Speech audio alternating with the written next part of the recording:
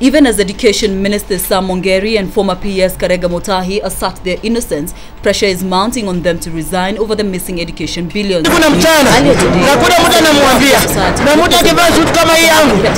the Go House to force the duo to leave office.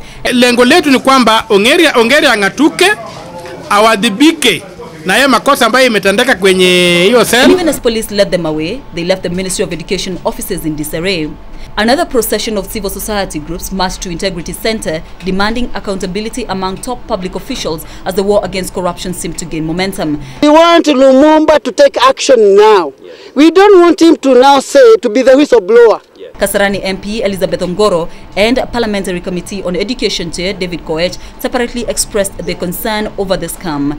Through the loss of this money, all those bright students who could have ended up becoming doctors, lawyers, leading this nation, we are actually locking them up. We want CASA to investigate, and when investigation has been done, we want to see action.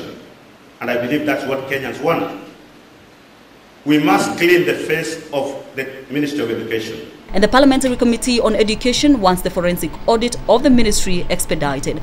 I share the sentiments that the computer error could have had something to do with the mess that we are seeing today in Ministry of Education, because during that time, that vote was one of the affected votes. Caroline Kamau reporting for the News at 9.